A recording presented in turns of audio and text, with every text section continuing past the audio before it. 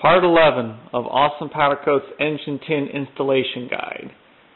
Now we're going to install the thermostat flap linkage. Here's the different parts we're going to be talking about. You've got a German thermostat and bracket and a brand new VW Mexico thermostat and bracket. You can see the obvious differences. On the German one, you should have about a 1/4 inch gap between the thermostat and the top of the bracket. Old ones that are no good will be fully expanded. You can test that by putting them in hot water. This is the 1-2 cylinder side heater box, lower piece of sled work. We've got a return spring. We've got 3 different linkages. The early internal oil cooler linkage is strictly just basically a flat bar. The doghouse oil cooler thermostat flap there's a special modified bar with a larger offset to go around the doghouse.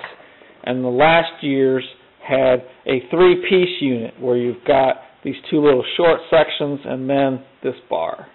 All of which are installed with washers and either a combination of some small springs, a retainer clip, or what I use is some nylon spacers and 7/32 inch E-clips, all of which are installed just using needle nose pliers.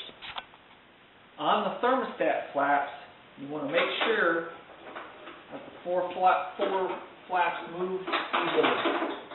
Now in this case, I'm going to be installing this linkage here.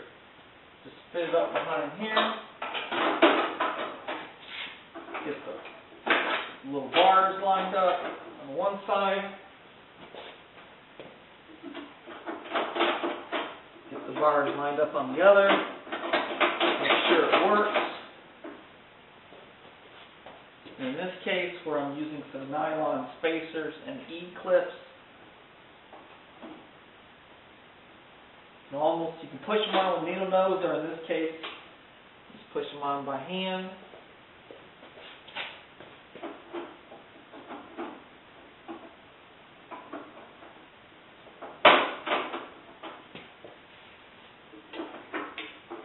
Again, you want to make sure everything moves nice and easy.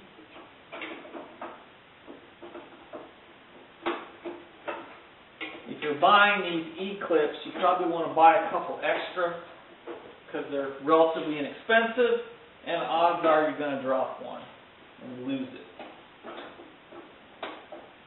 There, just like that. The later doghouse, very similar, except you have this piece would go on both sides, and then this linkage would attach on both sides like that. Otherwise the same. That's done. Now we can hook up the thermostat.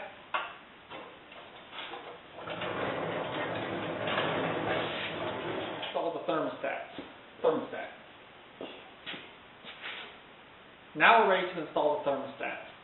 There's 2 different styles. You've got the German VW thermostat and the new VW Mexico thermostat. If your thermostat, German one, doesn't have a gap here, it's no good. The brackets install the same.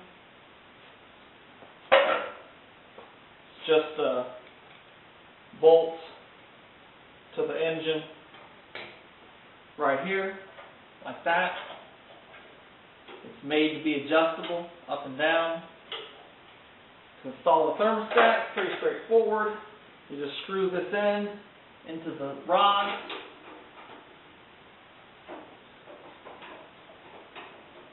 Now at this point, you'll have to adjust how far on you have this screw. And when you get that adjusted right, it'll just pop into this bracket. You can put a nut on here, and you can adjust it up and down to get the right amount of travel. How to do that covered in the factory service manual. Once that's all on, then you can install the lower heater box sled. Goes right here. It's a screw here, and a screw here, and a screw here.